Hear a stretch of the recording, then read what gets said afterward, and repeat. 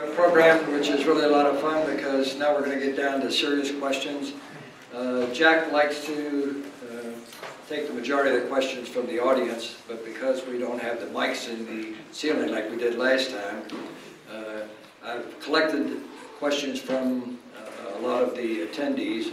So when I call your name out and ask the question, would you stand so Jack can address you and respond to your question? The first question is from Victoria, and she said, Jack, we know that you're applying significant effort on educating policymakers on prudent regulation of the financial industry. How can we help you? Victoria? There's Victoria. The political, are we there? Yeah. The political system is such a mess, and I don't know how to talk politics here. No, sorry. But even I, special dispensation, even I have very little impact on it. You know, I can talk and talk and talk, and I sometimes don't think anybody is listening. I have had a number of people interested in the retirement plan system, and happily for me, I gave a very extensive, this would also be on the website, very extensive analysis of what had to be done to fix it in my testimony before Congress. And this is like a probably 20-page paper, but of course when you go down to the Congress, they want you to summarize it in 2 minutes. And you do, and they were all fine, but nothing happens. So getting through the thicket down there is very difficult. I would say the best grassroots methodology you can use is to go to your local congressman, write to your local visit your local congressman if you can, and try and do it in the hope that all of us together can make a difference. It's a little bit like people saying they're not going to vote anymore because their vote doesn't count. Well, it doesn't matter, and that's it. If everybody observed that rule, we would have an even more chaos than we have now in our democracy. But the fact is, we're in a testing time where the issues of which I speak are not particularly interesting to anybody in Washington. I have talked to a couple of guys on the lower guys on the President's Council of Economic Advisors. I did talk a little bit to Jared Bernstein, who was Vice President Biden's economic policy guy, and fairly high up in the economic policy circles in the White House, but now he's left to do something else. So I think it's just speaking out and being totally prepared to say, to be ignored. I mean, I think if we're at a time, like those kids up in Wall Street, where the mere fact of protesting at least gets in the papers, and politicians will often listen to the papers more than to listen to anybody else because that's what they think everybody's going to, be basing their decisions on. So it's hard to help, but it's hard for me even to help myself. So that's the best I can do with advice. Jack, the next question is from Mel Turner. Mel's, would you stand so Jack can address you? It says, what will be the regulatory response if money market funds break the buck? Well, we have a really difficult issue in money market funds. They're still, as I understand it, have that Treasury guarantee of a couple of years ago. And so there's obviously policymakers who are worried about what would happen. There is going to be more regulation of money market funds. And I just don't see that it's even remotely possible that we will keep the same structure that we have now. When you have free market capitalism, people can do a lot of things. I mean, not all rating services are created equal. You buy one bad bond and one bad money market instrument, a commercial paper, as a reserve fund did, and they're gone, wiped off the face of the earth, the First Mutual Fund. And they're paying the penalty. This is one of the, not really a problem anymore, but their mistake, as I would explain it to people, is they wanted to be the highest yielding institutional money market fund. And it's the easiest thing in the world to do when you look at the math. One, you can slash your costs. Two, you can slash your quality. Guess which the manager did? And that's what cost him. He wasn't about to cut his revenues. And so there's a fundamental conflict of interest in that area. And if we're going to be bailed out by the government or have this Treasury guarantee continue, we're going to have to pay for that. And I had an idea many years ago, probably in the mid-'80s, that we should start an insured money market fund. But the cost of private insurance was like 75 basis points. We started it. It was the first and only insured money market fund.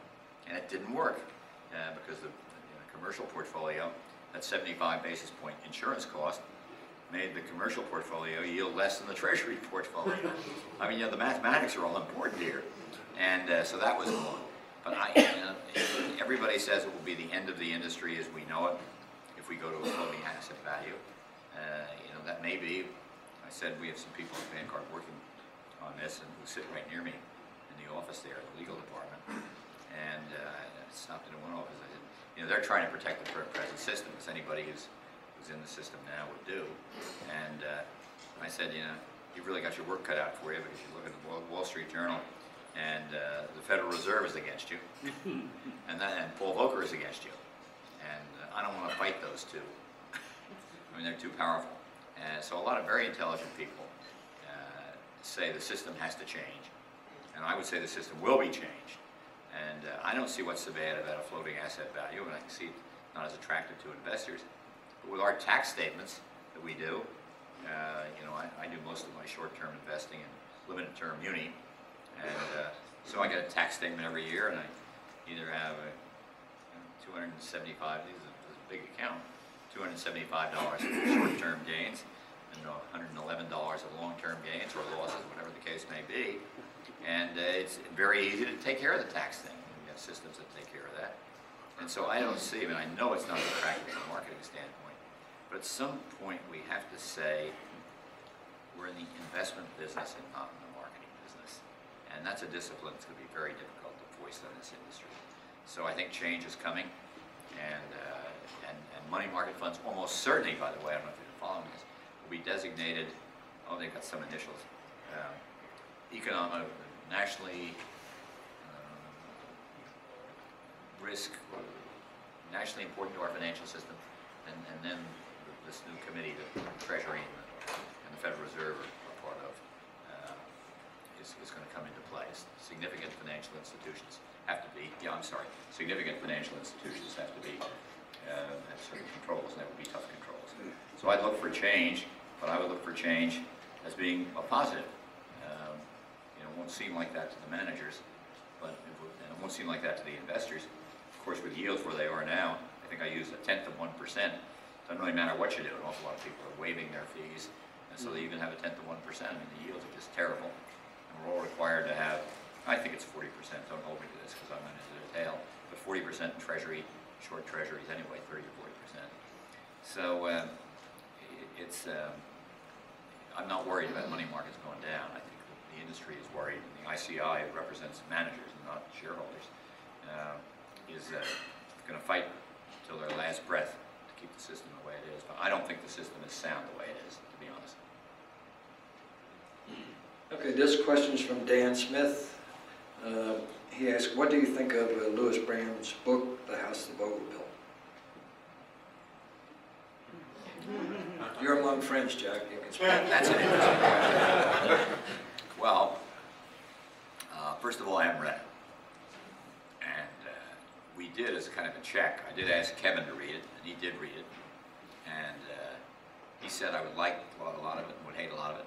I guess that's okay. And I think he did find some egregious errors in there, which were eliminated from the final draft. But he couldn't get him to change the tone. I think many of the commentators, some of you are here in the room, by the way. It's an interesting kind of book because I check it on Amazon periodically, every other month or something. And he has these glowing 5-star reviews from everybody. Everybody loved the book. Which I guess is nice, but it's selling, basically nothing. It would make anything I wrote seem like Gone with the Wind or something. But it apparently has a cynical tone to it, which is okay, and a lot to be cynical about in life, in Vanguard and in Bogle.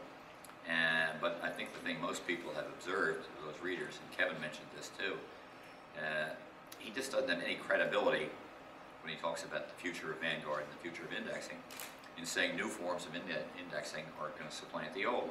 I mean, I don't know what his standing is for making that kind of a statement. He doesn't know anything about it. It's obviously, it must be obvious to you all, it's simply not possible for new ways of indexing to supplant the old. Maybe for a minute, maybe for an hour, maybe for 5 years, but in the long run, the idea is to have a return that captures the market return, and the market is valued in dollars. And so if you match it like we do in the S&P, and then to a lesser extent, or to a greater extent, the total stock market, that's the only guarantee out there. And in some of the ETFs that I mentioned that have done, proclaimed to be much better, have proved not to be much better, because how could they? I mean, when you look at the portfolios, they all own pretty much the same stocks, and it's just different weightings. So they're never going to be huge variations, although the R-Not fund, as I mentioned, is so much more volatile. So, the guy had fun writing the book. I like the picture on the cover. I did get that far. and I will probably look at it at some point.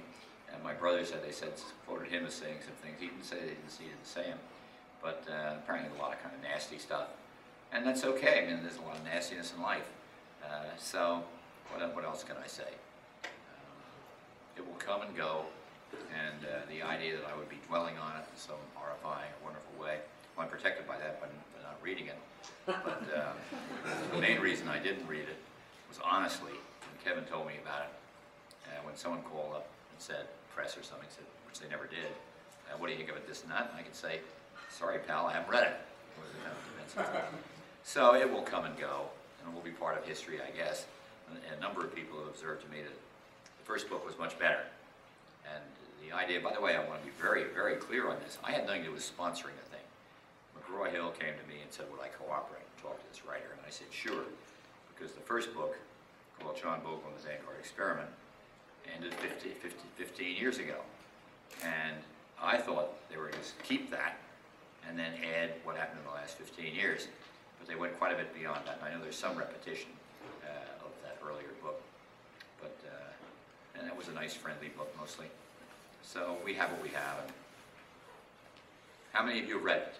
How about that? Well, that proves what I said about not shooting the lights out.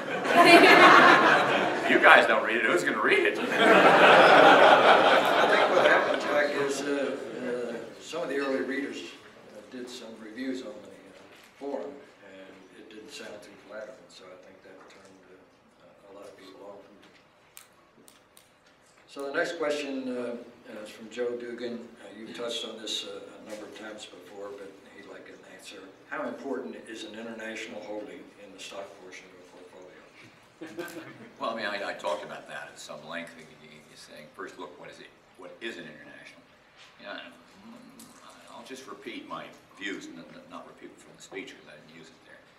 But my skepticism about international, my idea that international will not add a huge amount of value to your returns, is based on, first, the financial markets are great way to arbitrage between the present and the future. So if emerging markets are going to grow much faster in America, that's not going to be news to the people that own Brazil and China and Russia and South Korea and Taiwan. It's in the price. Everything is in the price. So that's number one. It's hard for me to see what will be totally different in return. And if it produces, say, a return of, let me say, 3% a year, which would be huge in the next decade over U.S., and you have 20% of your money, and that's 0.6%. Well, there's so many better ways to save 0.6%, including buying Vanguard funds instead of somebody else's, where it's a guaranteed 0.6% and not a speculative. So that's number one. Number two is when things are hot. Well, number two really is, I should put this number one. America is an international nation. 50% is the number I use. 50% of the revenues of the companies in the S&P 500, and presumably in the companies comprise the total stock market, are in revenues and profits. 50% of the revenues, 50% of the profits come from outside the U.S. So you're already 50-50. Do you need to make that higher? I leave that to you. It used to be said that the big value was, and I mentioned this briefly before, the big value was but it diversifies because foreign markets don't react in the same way to things that U.S. markets do. And that's no longer true. It will probably be true again because these things revert to the mean back and forth and back and forth. Next, when does international get popular? You know, these investment advisors will often say, well, you need this as an additional diversification. But they almost always look for additional diversification in the things that are the hottest. You know, no one's going to tell you to buy, I don't know, pork bellies to diversify. And gold is the ultimate diversifier. It's the best diversifier you can possibly find. But people weren't talking about diversification 10 years ago by using gold. They're talking about it now. So it makes me skeptical, and the same thing is true of international. Although with a bad year for international, it'll be interesting to see, which I don't think we see yet, if money is going to go out of emerging markets, international funds, back into the U.S. Investors must be clearly disappointed. I think we had, what, a 25% drop in the emerging markets last year. The U.S. market is almost unchanged now. And that may be, by the way, the perfect time not to get out of it, not to get into it, but not to get out of it. So I don't have any easy answers to that, and I'm me and you're you, and I would say you probably won't hurt yourself a lot if you use it modestly. I just don't see the point of having an international portfolio in which the U.S. is about 40%, in developed markets abroad are a little over 40%, and emerging markets a little under 20% in very round numbers.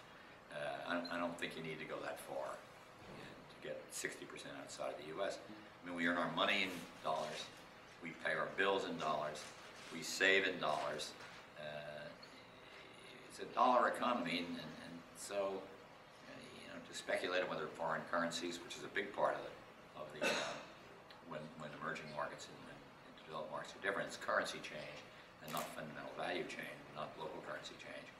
So I just don't think it's necessary. But if you said, you know, what's the matter with 20%, I would say nothing. I'd advise you not to go to 50%, but I could be wrong.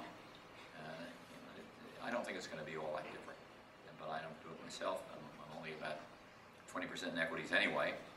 And I thought at one point about getting into emerging markets a little bit, but to confess totally, and I'll say not only the thought about investing in emerging markets came to me.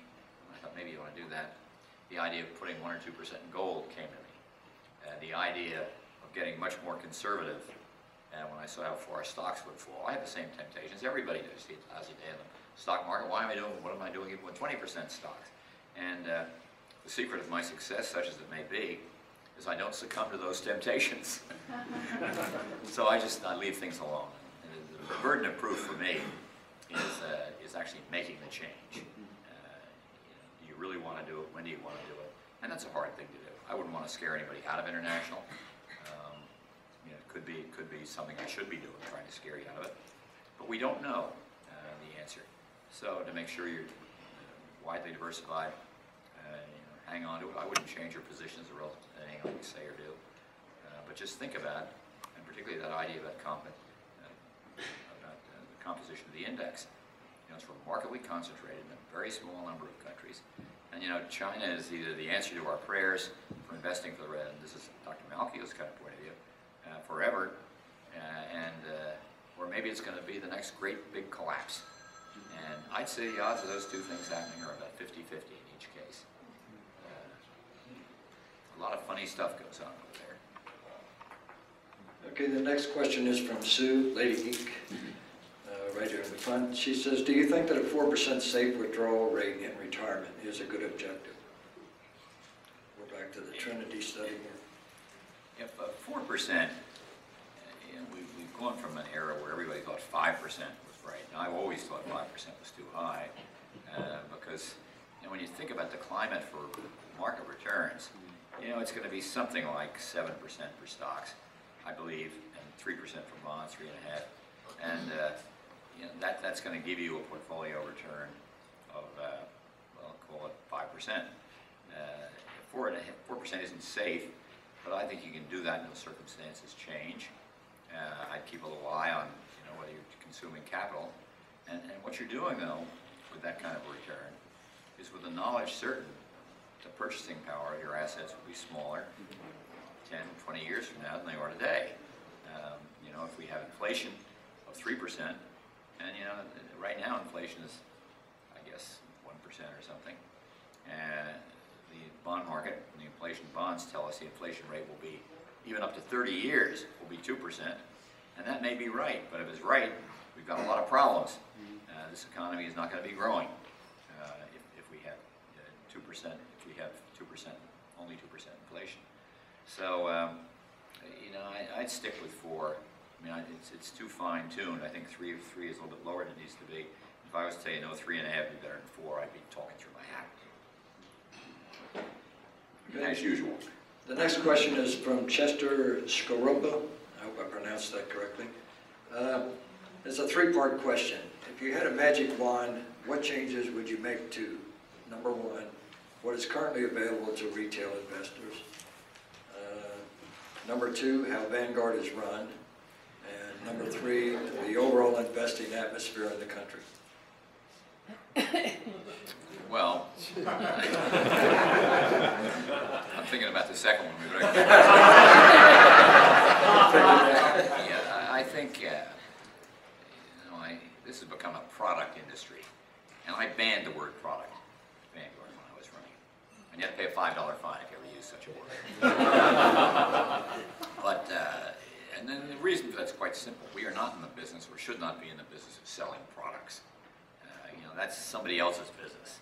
You know, whether it's Campbell Soup's business or Budweiser Beer's business, you know, make it and get rid of it. And that's not the business that is the core of what Vanguard should be about. The word has crept back in, and we use it all the time. I don't mean that in too critical a way, a little bit critical way, because there aren't 1,000 other words. I mean, you say a financial service or a trust service, and it doesn't kind of, it seems a little complicated and cumbersome. So product is kind of a good word until you think about it. And so I didn't like the idea left, and you know, it's just not a happy way to think about the business in which I find myself.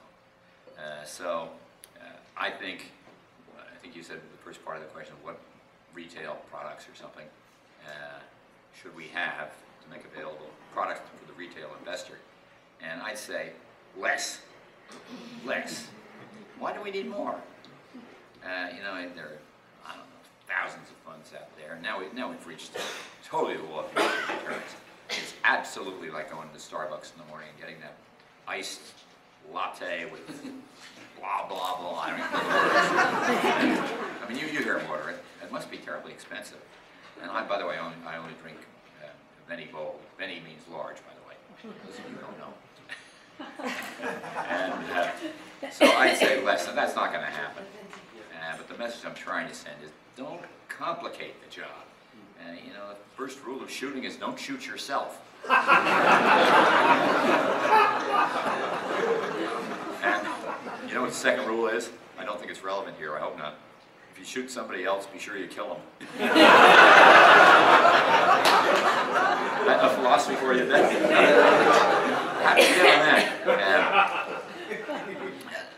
At Vanguard, you know, there's some things that can't be changed. We've gotten big, and I'm not a big company guy. I wouldn't go to work for a big company, and we have, by the way, the most incredibly dedicated people at Vanguard. They have a high respect for me, even as I'm in these waning years of my life and career. They enjoy being with me. They ask me to come to their retirement parties, which I religiously only do, if the management's not there. When I get one of these invitations, I say, I'll be glad to come and talk to you all if the coast is clear, if you know what I mean. They write back and say, I do know what you mean, yes, the coast is clear. And that's not a cynical comment, and I don't want to interfere with, you know, if the management wants. They can't do all these things when we've got 12,000 people, so I'm happy to fill that gap, and our crew is certainly very happy to do it. Let me give you an example I often talk about when you talk to these crew members that I told you I did for an hour at a time. Usually we don't have a time limit, but sometimes it goes longer, but it seems about the you know, you never when you're talking to one of these wonderful people, often been there a long time and got the award for excellence, for cooperation and excellence and working well with colleagues and all that. And you never say, well, an hour is up, that's it. I mean, you just let it go until it kind of doesn't go anymore. But we talk about the rise of bureaucracy. And I think I mentioned that line. I did mention that line is, for God's sake, let's always keep a place, Vanguard, a place where judgment has at least a fighting chance to triumph over process. And I say, look, here's all process, judgment, and here's all process. And the bigger you get, the more that line moves over. You know, when you get big, it's going to be here, say somewhere 3/4 of the way across. There's no way around that, although I do observe that if the chief executive loves process, it's going to be over here. And if the chief executive hates process, it's going to be over here, but it's never going to be back here. And there's no way around that when you get big. That's one of the hazards of, you know, a company that's growing.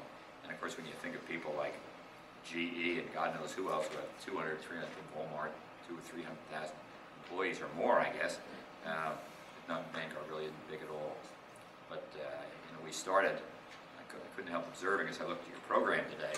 But it looks like we have around 30. I mean, I think it's a really great sign, by the way.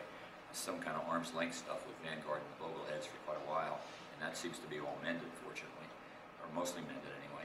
And there are, I think, 30 Vanguard people that are going to be around with you today.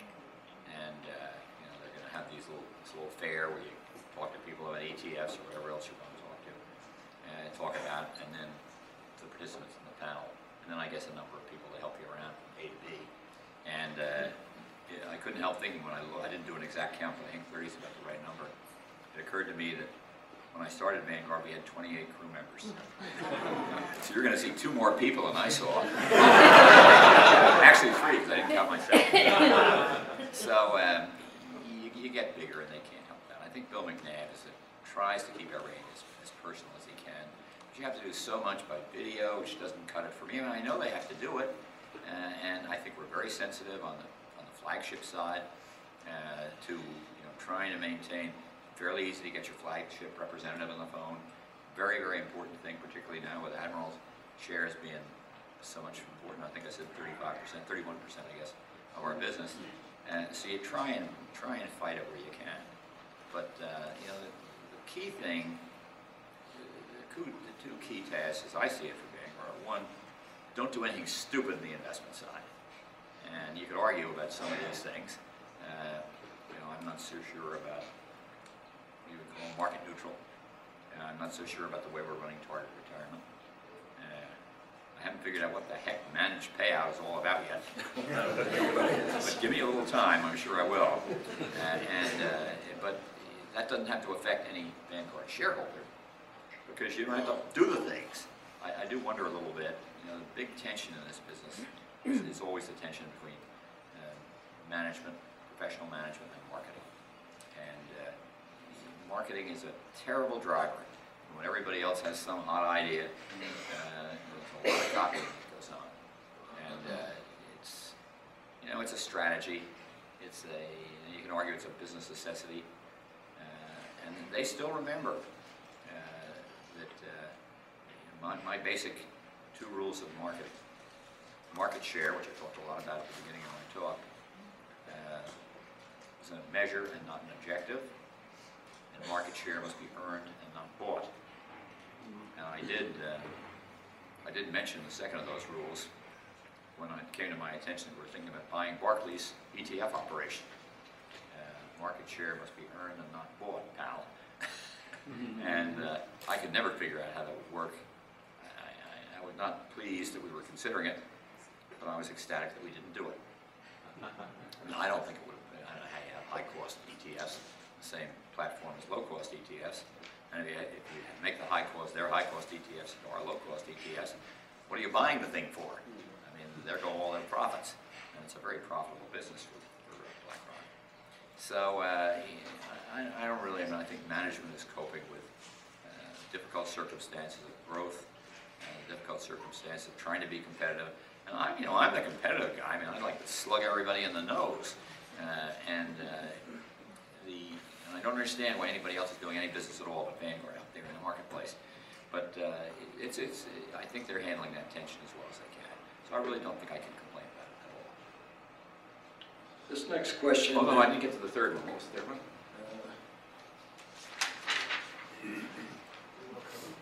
The overall investing atmosphere in this country. Crazy. It's, and I mentioned this in my talk, the triumph of speculation over investment. So, yeah, I'm sorry. So what I'm saying about the overall investment atmosphere is the question is in effect ill-chosen, because we don't have an investment atmosphere in this country anymore. It's all speculation. What happens in the marketplace is 90% speculation, or even higher than 90%, believe it or not.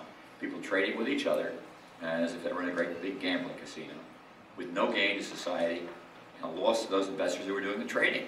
I mean, give you the example that I usually use, and then let's assume that each stock in the Standard & Poor's index, half of each stock was owned by speculators and half was owned by investors. Well, we know that the investors who don't trade at all, as a group, will capture the market return exactly.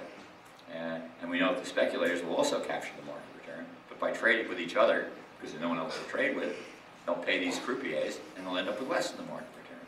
So the idea of investing over speculation, the triumph of investing over speculation, what we have now is the triumph of speculation over investment, is a mathematical certainty. A mathematical certainty.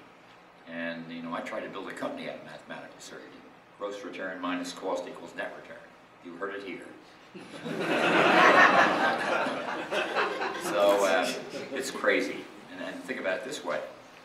From the high in the market this year to the low, the value of American businesses represented by the price of stocks dropped by $2 trillion, say from 16 trillion to 14 trillion. Does anybody really think that the value in that, I don't know, 4-month period of American business dropped by $2 trillion? I mean, it's inconceivable. It was pretty much the same at the end of the period at the beginning. But market expectations, a big problem, created an environment for stock prices that was divorced from the value of securities. The next thing is from one of your favorite Bogleheads, Kathleen Ryan, who had to cancel.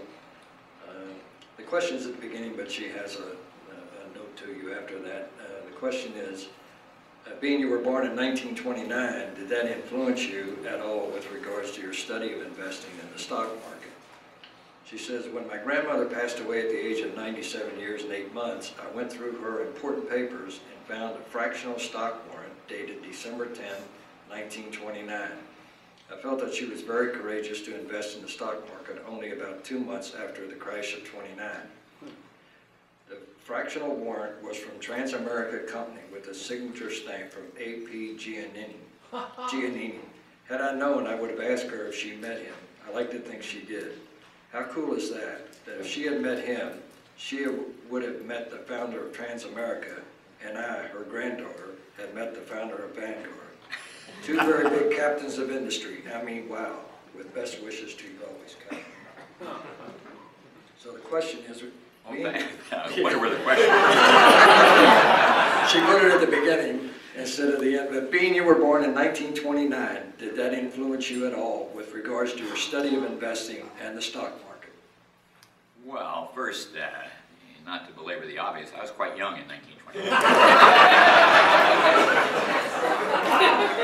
I tell people, I don't remember anything about it. I saw the look in my father's eyes when he came home with the newspaper, and I knew there was some real trouble.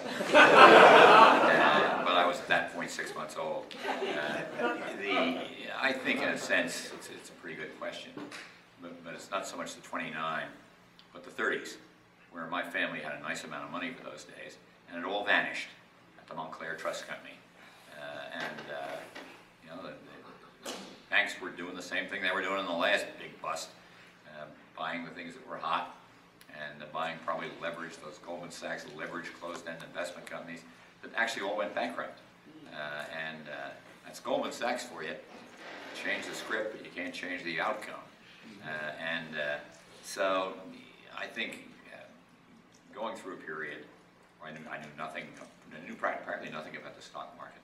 You know, instead of getting, like anybody else, these wonderful confirmations about how much our 401k plan was worth, we were getting notices from the personal finance company saying, if you don't pay up, we're going to take over your house.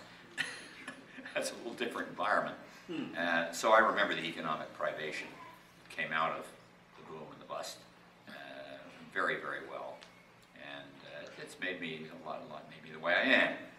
I don't like to spend money. I really do not like to spend money, period. I don't buy anything for myself. almost nothing. I did buy a new pair of khakis last summer.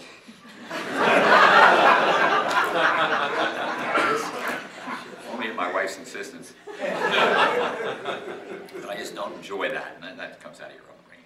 But in a lot of ways, your persona is shaped by not having a lot of money, knowing you have to earn what you get. And I'd call those really good things. You know, it's an advantage in life. I was mentioning this earlier, that one of you came up and chatted with me about leadership, I guess with Laura. And I read those little things in the New York Times on page 2 every Sunday about leaders or purported leaders, and you know, what their background is and what they look for in leadership. And some is pretty good, some is pretty horrifying. But what is really interesting is, I think at least a third of them had been waiters when they were young. And I think waiting on table is probably the best training anybody could ever get. You know you got to do it, and no matter how unhappy you may be, and I was never unhappy doing it, and you're serving somebody else. When I'm the poor kid at Princeton, waiting on the rich kids in the dining hall, which is the way they used to do it, and I thought it was great. It's very democratic, you know, very fair. And now we're more democratic, and I don't think that's very good. You know, I think if the kids that don't have money have to work to get it, well, you know, that's life.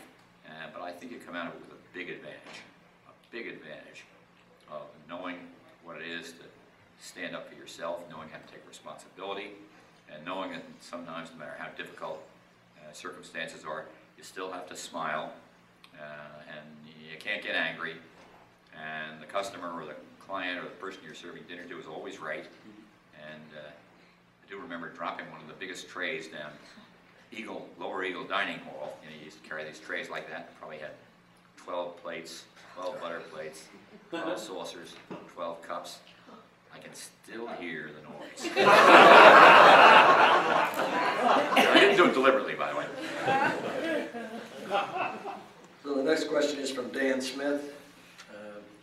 Says, what's your opinion on the value of an Ivy League education? How important is it to go to Princeton instead of Rutgers?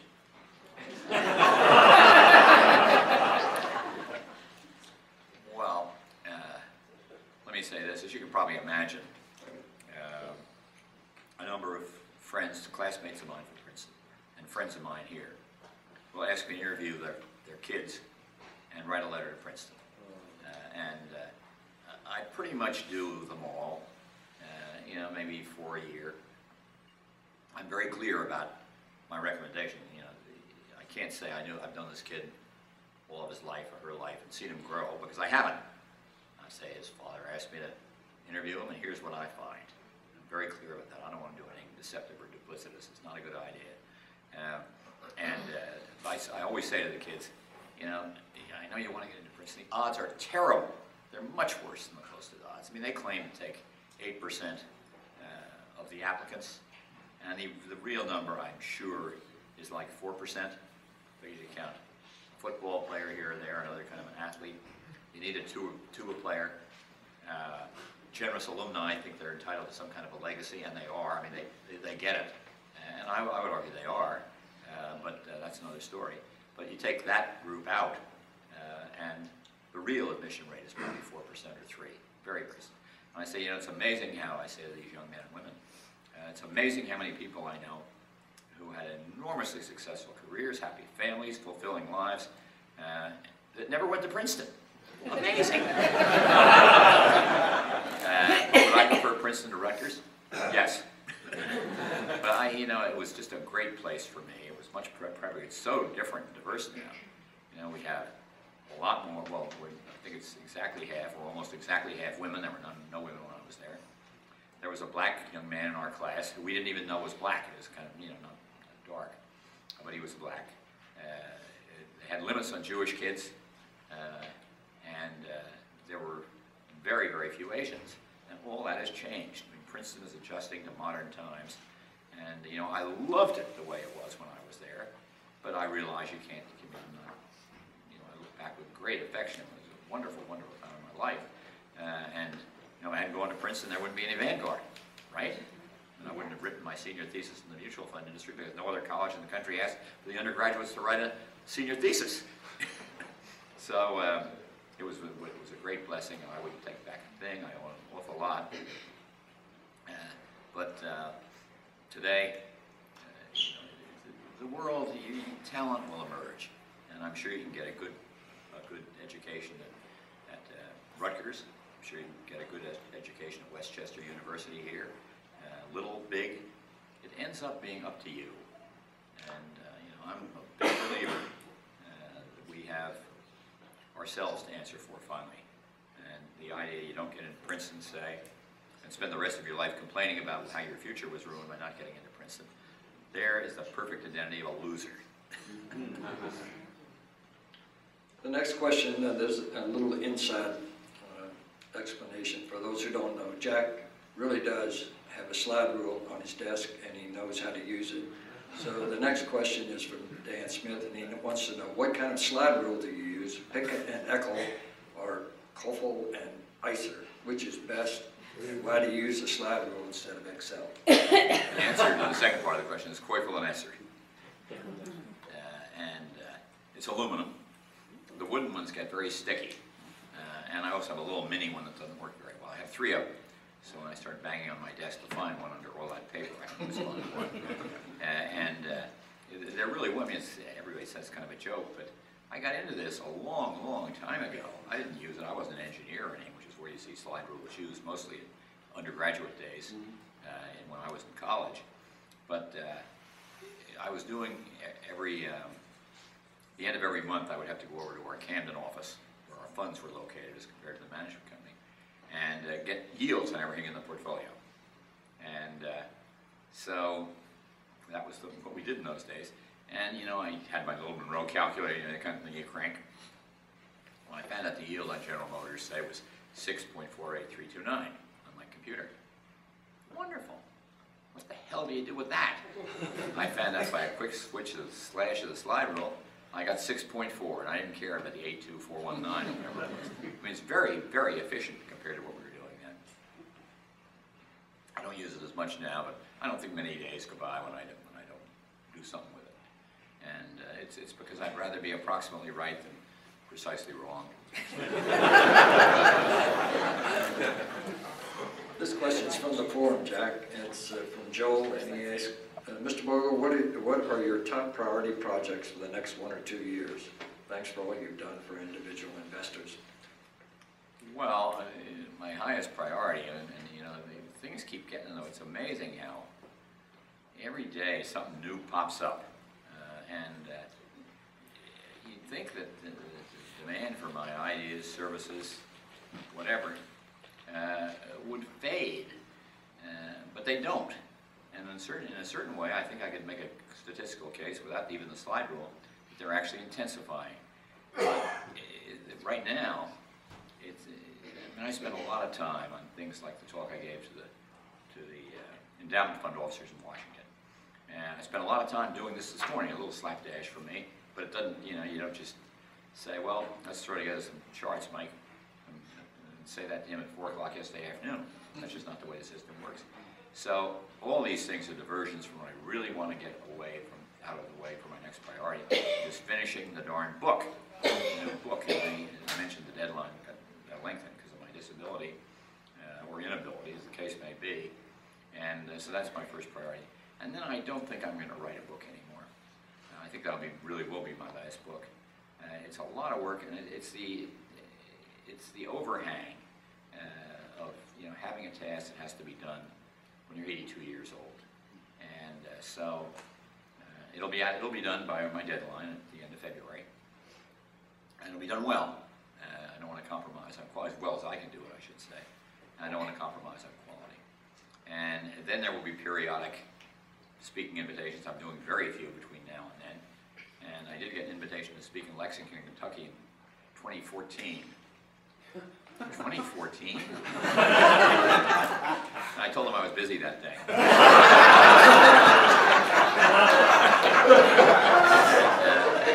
And I don't much like any more flying. We grew up with getting there is half the fun. Getting there is not half the fun anymore. I guess that was the Cunard line slogan. Travel doesn't really appeal to me, so I'm trying to limit my ambit where at all possible to New York, Boston, which I can get to by train easily, and Philadelphia and Washington. So I have, little speeches. The National Association of Business Economists down here is coming up. I'm going to do a seminar. I must say I was greatly complimented by this. I don't know how many of you follow Jim Grant, the interest rate observer guy, the best writer in this business, without any question. And he's a big forum every year. It's very prestigious. And he asked me to just do a Q&A with him this year. And he really needed me, he said. So I took that as a great compliment. So I'll be up in New York, and I'll attend that whole thing, which probably starts at 8:30 in the morning and goes till 4 or 5 in the afternoon. But I'm interested in getting home at night, getting home at dinner. So I'm going to leave you this afternoon, probably around 6:30. But I'll be there up until then. But I just want to see how our guys do. Get a chance to chat with you all a little bit, and we'll chat a little bit at a time. But and then, if you're going to do television interviews, and this is, it's a ridiculous kind of discipline. But if you're going to do even a simple television interview with an ignorant question, and they're not all ignorant, by the way. I don't mean to suggest that, but it's been known to happen. And you have to be prepared. So you end up trying every day to keep up with what's going on. And if you're interested in every single thing that is happening in the world, which means you're in the financial business, it's the New York Times, it's the Wall Street Journal. On Saturday morning, I can spend 2.5 hours with those two newspapers. During the week, I do try and read one of them coming to work and one of them going home, because the company's still nice enough to have our mailroom guys take me back and forth. And so just keeping up and being interested in everything. And then after I get the book done, I was telling someone earlier, I don't think a day goes by without some idea in my mind for an op-ed in the Wall Street Journal, or an op-ed in the New York Times, or even the Financial Times. They want me to do something. They haven't even said what, but they come to me. I don't know exactly why. Maybe it's irreverence. Maybe it's age. Maybe it's wisdom. God alone knows. Maybe it's because they know I'm a pain in the duffel bag. But I could write an op-ed, at least, I say every day on a different subject. But I can't do it because it takes a day to write the darn thing. And I'll tell you, can I just tell a funny kind of story? Sure. One of my most amusing was in the Wall Street Journal. And I get a little note from Tunku Bhajanarian, the guy that ran an Indian educated in Britain, who became that editor for the Times. And he was kind of an irreverent guy, and we got along pretty well.